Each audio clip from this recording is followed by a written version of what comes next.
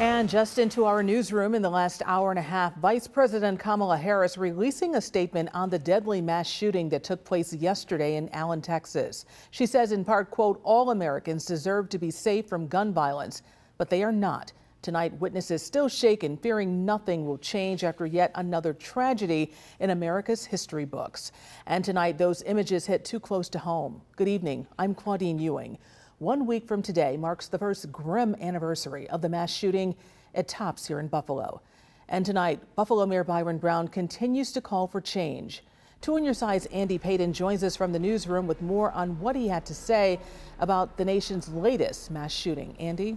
Claudine, according to the National Gun Archives, there have now been 199 mass shootings in the U.S. in 2023, more shootings than days this year. And yesterday's tragedy has Buffalo's mayor calling for action. Tonight, the nation left to reel from yet another mass shooting, this time in Allen, Texas. After 33-year-old Mauricio Garcia, seen here on dashcam video, pulled up and opened fire at an outlet mall yesterday, killing 8 and leaving 7 injured. The latest tragedy causing flashbacks for many in the Buffalo community, nearly 1 year since the May 14th devastation. So this problem is not getting better, it's getting worse. Investigators revealing another heartbreaking similarity to Tops just hours ago, saying an extensive search of the Texas gunman's social media contained white supremacist and neo-Nazi related posts, and that the alleged shooter killed by police on scene was found wearing an insignia on his clothing that reads RWDS, believed to stand for Right-Wing Death Squad.